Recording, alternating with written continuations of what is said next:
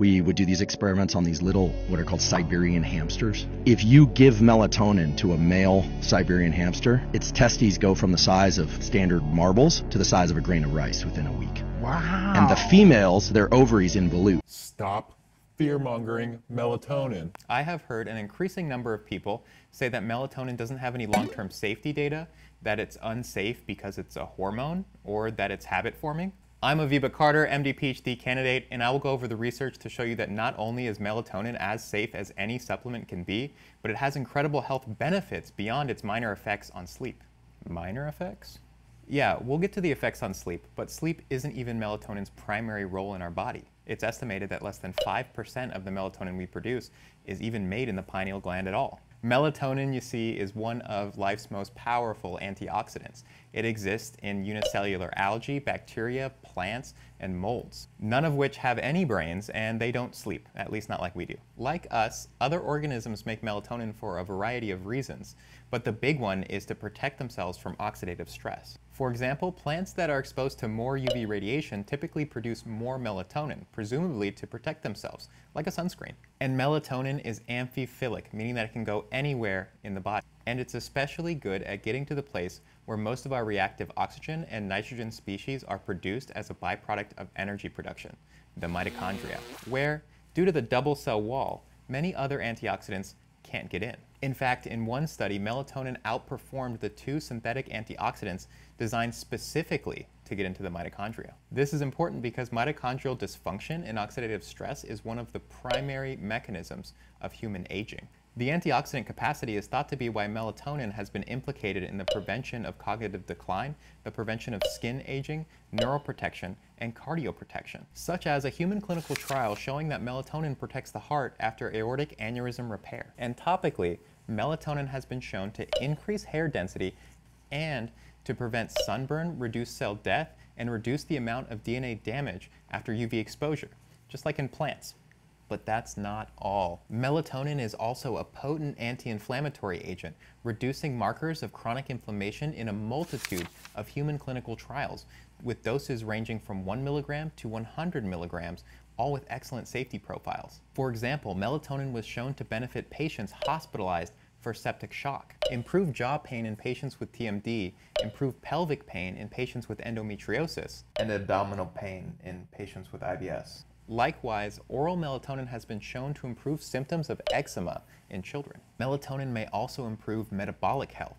There are studies that have shown that melatonin reduced cholesterol, blood pressure, and fasting insulin levels. One study found melatonin reduced systolic blood pressure by an average of 12.3 millimeters of mercury, and another showed it reduced it by 9. For comparison, one meta-analysis found that prescription ACE inhibitors reduced systolic blood pressure by 14.3. Melatonin's getting close. The melatonin blood pressure studies have small sample sizes, so don't go throwing away your BP meds for melatonin. But it could be a beneficial add-on, especially because melatonin has been shown to reduce the toxicity of various pharmaceutical drugs due to its antioxidant capacity. Okay, so I see that there are some significant benefits to melatonin beyond sleep, but melatonin is a hormone. Doesn't it mess with the hormone system?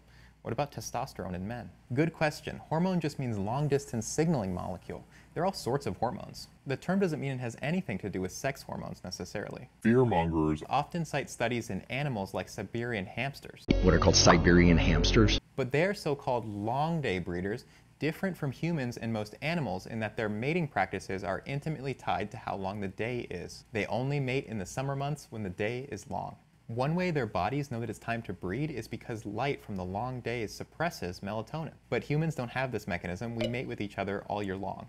They also ignore studies in other animal models like rams, where melatonin has been shown to increase testosterone. And worst of all, they talk about these studies like we don't already have human trials. But we do, and in 2 separate human trials, melatonin showed no decrease in testosterone. And anecdotes are not evidence, but I've been taking melatonin since I was a teenager, and this is my testosterone. And it's fine. Some may even say good for someone who's going through the stresses of medical education.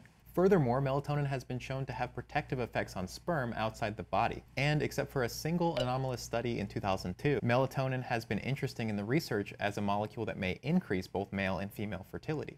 So melatonin may reduce oxidative stress, lower blood pressure, lower cholesterol, reduce inflammation and pain, reduce symptoms of IBS, protect the heart and brain, protect the skin from UV when applied topically, and hypothetically delay aging.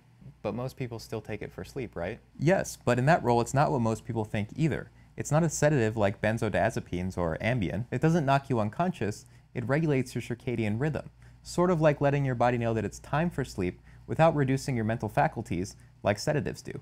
For example, in one clinical trial, when patients with insomnia were given melatonin, it reduced the time it took them to fall asleep from 20.6 to 13.7 minutes, which is 6.9 minutes faster compared to 1.7 minutes faster in the placebo group. And the results are similar among the numerous clinical trials on melatonin.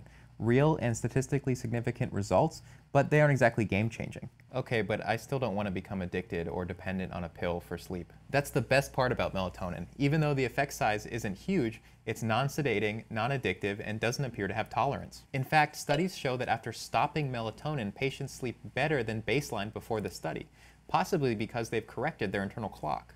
Okay, this sounds great, but I've heard there are no long-term studies on melatonin. So why did I stop? Because we know very little about the long-term use of melatonin. But there are. Such as this double-blind placebo-controlled trial that had patients with insomnia on 2 milligrams of prolonged-release melatonin for 29 weeks. They found that melatonin remained effective for the entire study period and that there were no treatment-related side effects relative to placebo.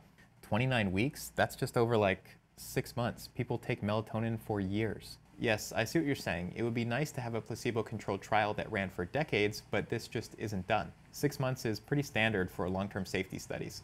To compare, we can look at diabetes medicines, which patients are expected to be on for life. The blood sugar-lowering metformin was approved for long-term use after a 29-week study, and epagliflozin was approved after a 24-week study. Now getting back to sleep drugs, Ambien was approved after only a short 35-day study. It's not meant for long-term use, but we know how that goes with addictive substances. This is about as good long-term data as you will ever find for a supplement, and really on par with the level of evidence required for a pharmaceutical drug. Actually, given the evidence for safety and efficacy of melatonin, the European Union approved 2 milligrams prolonged-release melatonin as brand name Circadin in 2007 for insomnia.